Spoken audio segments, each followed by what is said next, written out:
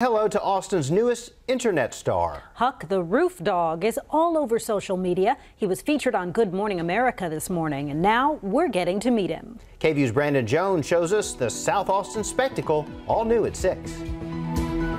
All of a sudden I just hear this like thunder coming and I'm like, what the heck is that? It's like, is that a raccoon on my roof? Nope, not a raccoon. I was sleeping in and I just remember him screaming, he figured it out. And ever since, he's become quite the acrobat at Justin and Allie Lindenmuth's home. You probably figured it out by now that this 5-year-old golden retriever named Huckleberry, wait for it, loves jumping on the roof of his home. He's been pretty good up there. He's never tried anything that we don't really approve of. Huckleberry started the 3-foot jump from the back of the house when he was 9 months old. And we call his time up there his roof time.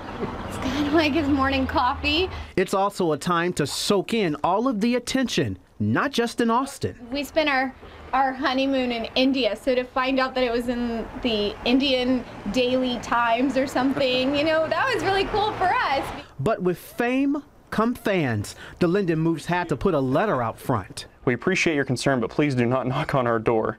We know he's up there. And inspiring new things, like this family photo. Will the Lindenmuths do that again? I think we have to. Yeah, I think we need to. Yeah. We can't figure out why Huck loves the roof, but we sure do enjoy seeing him up there.